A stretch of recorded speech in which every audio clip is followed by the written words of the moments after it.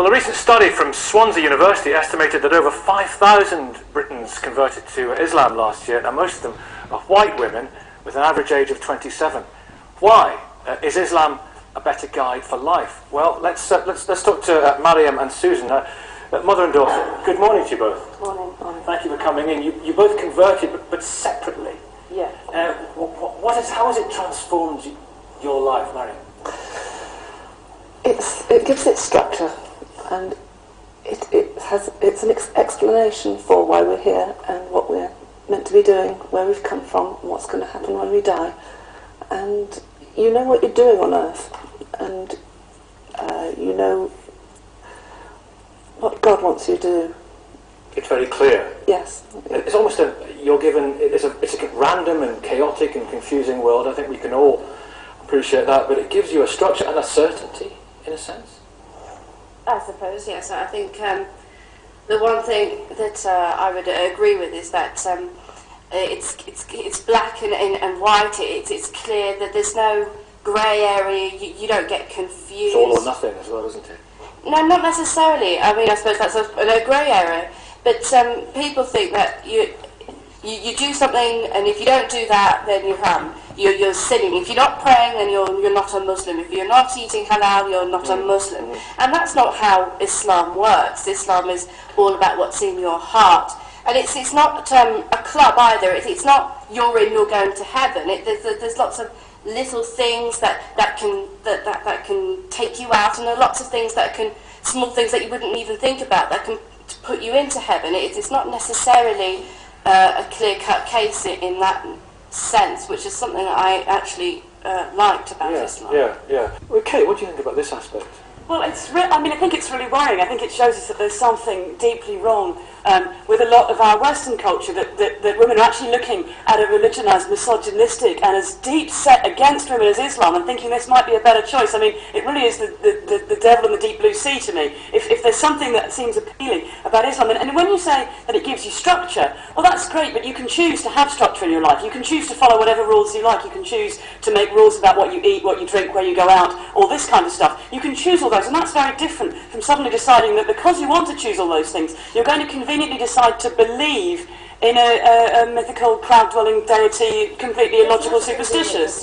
It's not a convenient decision. This is logic. It's pure fact and logic. Well, there's no logic to believing in a deity for which there is no empirical evidence. That's not logic. That has to come out of a choice, or out of a faith, or out of... Oh no, most people believe in God. To be going out partying. I would. I'm 19 years old. I would much prefer to be out partying. I'd much prefer to be putting lots of makeup on and doing those things. But I understand your point of view. I can sympathise with that. If you would prefer to be doing that, but because of what you believe, you're going to follow the rules of what you believe. But what I understand your mother is saying is that she likes that structure and she wants that. And so if you're coming at it from that point of view, that to me doesn't make sense.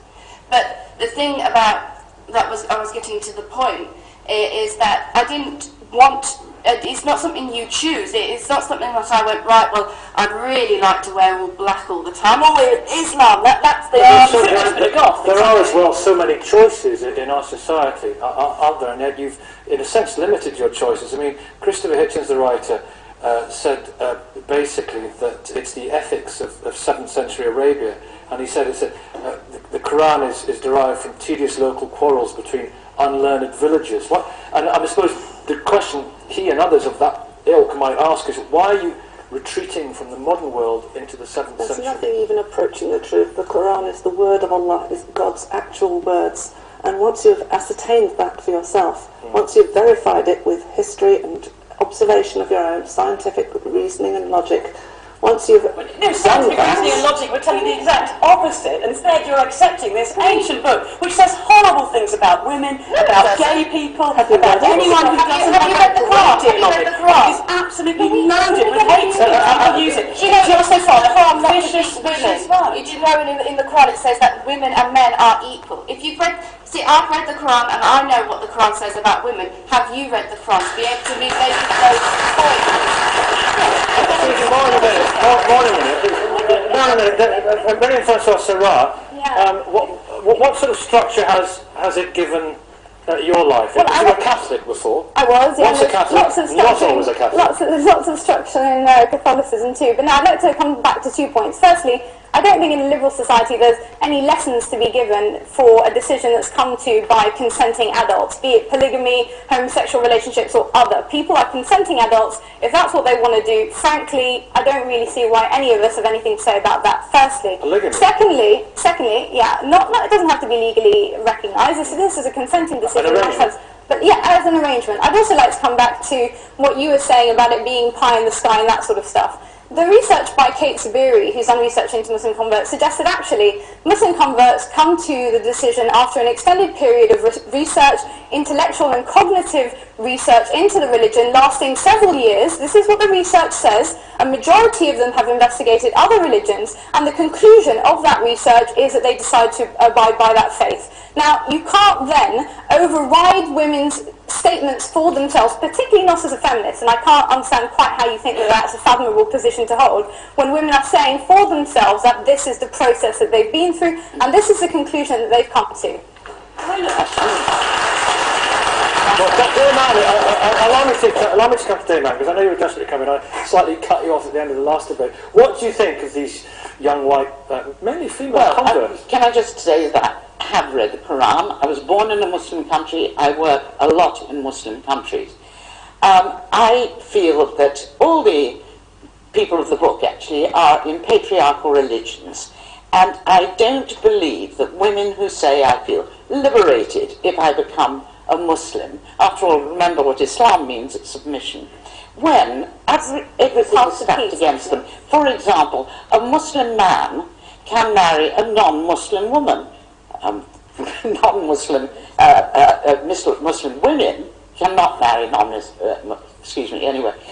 There are all sorts of things that women in marriage in Islam cannot do and men can do. And I know the quote that you say that they're equal.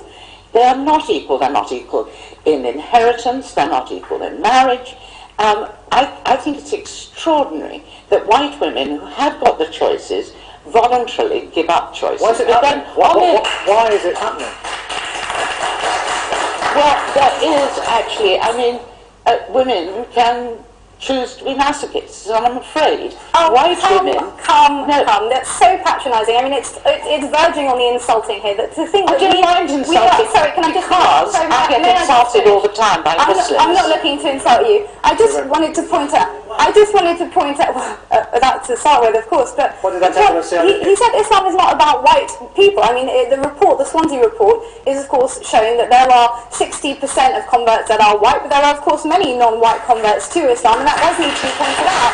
I think the main issue I see here is that we get bogged down in these intricacies, which are still being very much debated within the Muslim community. This idea that there's a fundamental inequality between men and women, I'm a Muslim woman, and I reject that. There is fundamental equality, and I reject anything in the Quran that you would hold up to say that there isn't. Now, these are the details. These are the details that are still being discussed. Susan, first of all. I defer to you, Susan. Women's rights before this country did. Women were allowed in Islam to own their own property, to have a job. Anne Leslie. Sorry, what did you say there? I said Muhammad was very feminist for the 7th century. But we can't keep thinking about the solutions for the 7th century for the solutions for the 21st century. I don't blame women who are very confused about their place in society to go to a structure which is very clear about it, which is, for example, if you are married, I don't know, it's okay if your husband takes another 3 wives? No, and as we discussed earlier with the marriage contract, that's something I can stipulate in my marriage contract. He's not allowed to do that.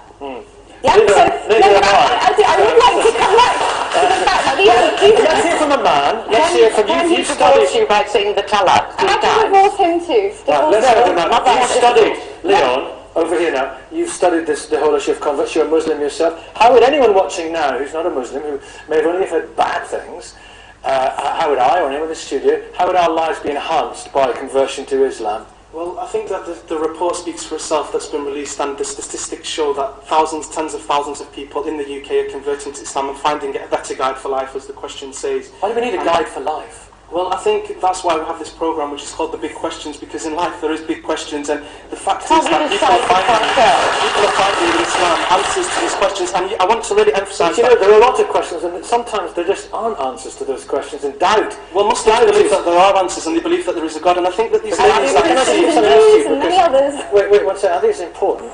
I think this is important because it provides people with a certainty. And the other side of that argument is that, well, actually, certainty is not necessarily a good thing. Doubt and asking questions are what have driven progress and have driven discovery in our world. And Islam is not a rigid religion, and it has different interpretations, and there are different approaches to Islam and different ways of understanding Islam. But I just want to emphasise one point, which is that these ladies, who are educated, intelligent ladies in the audience, who replicate many other women who are out there, and men and women, who are converting to Islam, are investigating the religion after extensive study, as has already been mentioned, and often there's a reluctance to convert to Islam. So the fact that people convert to Islam, even after so much study and reluctance, I think it really shows that people are finding it a very credible alternative to answer these questions. You went the other way. You were a Muslim, and now you've converted to Judaism. That's a small step for man and a giant leap. Messianic Judaism, believing in the Messiah, Yeshua, Jesus of Nazareth. Messianic Judaism. What was Messianic Judaism? Yes. Okay. What? So you believe in Jesus? Absolutely, I believe in him as a personal saviour, and I believe in the eternal mighty God. Right. What was the problem with Islam for you? Well, I want to focus in first on the idea that Islam is the only religion on this earth. What we have to understand is the moral fibre of this society has broken down so much that last week, for instance, on one of your shows, you had this pastor who said he was a pastor for X number of years, yet he didn't believe in God. So when you have these kind of pastors, and pastors who sit in audiences and say, well, you know, we can debate certain things out of the Bible and disagree with them, then you're going to find young ladies, British ladies, are confused, and they're going to go to Islam because that's the most obvious choice. Leaving the faith is very much disapproved of, isn't it? Yes, that's right. But the thing is, in my case, I came over to the truth. I went beyond Islam. Didn't stop at the 7th century. I went to the time of Moses. I went to the time of Abraham, to the time of Yeshua, Jesus the Messiah. And I found truth there. That's where I knew truth is. Wait a second. Yeah, General, you've got a book there. Is it a quote from the book, or are you just... I'll be quoting from it. Right, go on. The end of faith, yeah? The Hadith has lots of rather nasty edicts in it. It is apparently the sayings and edicts of the Prophet Muhammad. And, for example, paradise is in the shadow of swords. And the penalty of death for apostasy also comes from the Hadith. It isn't in the Quran. Actually, we have to put this into the... Wait a minute, no. We have to put this, they argue, into the context of the 7th century and those aforementioned tribal squabbles. What troubles you about Islam, if anything, Jonathan? I mean, I think I'm very careful not to caricature Islam. Thank you. Knowing within Christianity how many different viewpoints there are, I'm sure the same exists within Islam, and it's all about the interpretation of the scriptures. Christianity has changed its view on, keeping of slaves, place of women, the Sabbath, even on war, many times.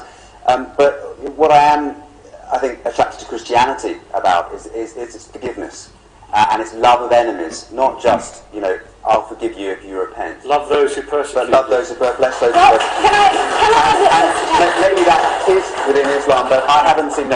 My religion is one of Jesus on the cross, who, while the nails were being banged into God, and his hands and his feet, and being put to death, he said, "I forgive." Well, there's a very well-known saying of the Prophet Muhammad, peace be upon him, said, "Forgive him who wrongs you, do good to him who does injustice against you, and forgive those that wrong you." So it's so long as they repent. No, that's you're thinking something else. This is a question from the Prophet Muhammad. School of Islam. No, it isn't. This is a saying of the Prophet Muhammad, peace be upon him. But I think why do you always have to say peace be upon him every time you mention his name? Does he require that? You don't have to, but it's a really nice marker of respect for prophets in general, and I would say the same for Prophet Jesus, peace be upon him, that, these are people that have extremely high esteem in our regard. But I think it's important to point out, we were talking about the reasons why people convert to religion. This is not a loony decision that people are making. You have to look that for a lot of people, they've investigated different faiths, they've done a lot of research, and they've come to look into the truth claims of various religions and come to this conclusion. We have to leave it there. Thank you so much for all your contributions. Thank you for coming in, and thank you for being such a good audience today.